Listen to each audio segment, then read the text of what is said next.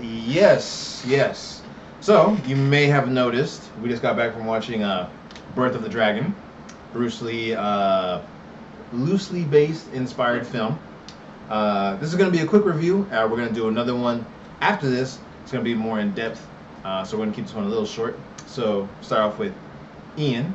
What did you think? It was not too. It's okay. It wasn't like the greatest martial arts movie I've ever seen or anything like that. It's just, if you kind of have nothing else to really watch and you really want to go to the movie theater, then I guess you can go see this. But I mean, it's not really like, oh my goodness, I was blown away by the story or the action. It was just, for the most part.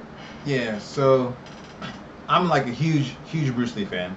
I did martial arts growing up, so I was kind of expecting a lot from the film, but I kind of got a different film. So we got story and we got some fighting. I wanted story and fighting. So I kind of have to agree. I would say as of right now, if there's other movies you haven't seen that are considered big blockbusters of the summer, I would definitely say check those out first. If you are a Bruce Lee fan like myself, it's worth a watch. A little bit of conflicting info goes on in there. I mean, I don't know 100% the story of how the fight really went down. This kind of is loosely based off of some given accounts. So overall, 5-star rating, of course. 1 lowest, 5 the highest. What would you give it? 2. 2. Okay. All right. Well, Ian is a cold-blooded.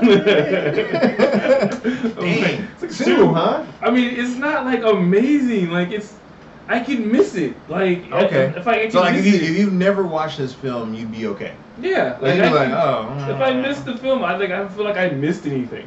Okay. So that's why it's a 2. It's not like I had to see it. I'm gonna give it at least a 3. I don't think it was that bad. Like it had.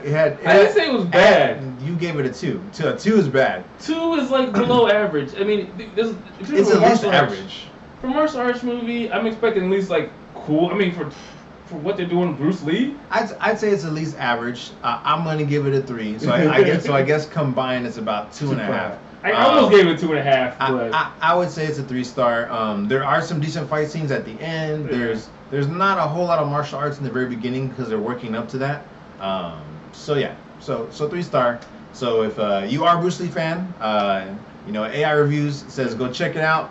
If not, stay home and get ready for the weekend because there's Game of Thrones, Rick and Morty, and Ballers. And you got the McGregor fight. So action-packed weekend pretty much, yes. Right? So this one not as action-packed as the weekend, but like I said, if you are a Bruce Lee fan, check it out. If not, right? You can sleep on it. Yes. So that's about it. We're gonna have our longer review coming up on our next video. So if you do want a more in-depth video, a little bit more, and it is gonna be filled with some spoilers. Yes. This is spoiler free, so if you do want to see spoilers, the next longer video is going to have that. So once again, don't forget to subscribe, comment, like the video. Also, don't forget, right, if you feel the need, or just, you get possessed and like, I need to share this, someone else needs to see this. Everybody needs to see this. Please feel free to share. Thanks for watching. Peace.